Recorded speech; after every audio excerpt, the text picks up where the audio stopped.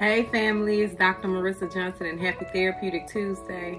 Today, I wanted to say, stop allowing social media to make you feel like you're behind, because you're not, okay? Everybody, well, majority of people will show you the glory before they show you the bad part. Nobody's life is perfect.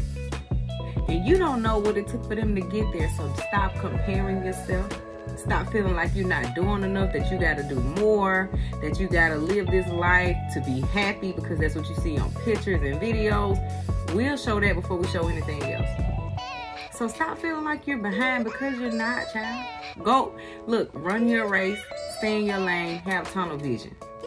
If you got to stop with social media for a while to get yourself together, to put yourself first, to focus on you, then do that. Because the more you focus on somebody else, the more they get in their head with their life doing their thing, and you're behind worried about, well, how did they get there? Or what do I got to do to get there? Or they look so happy, this and that, I'm here struggling. No, you don't know their life for real.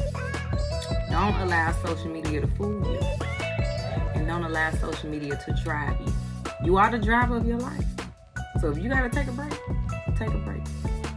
Because you don't need negativity making you think less of. And when I say negativity, it's the negative thoughts that come behind comparing yourself to somebody else. We're not doing that. Look at yourself as who you are. Don't worry about the next person.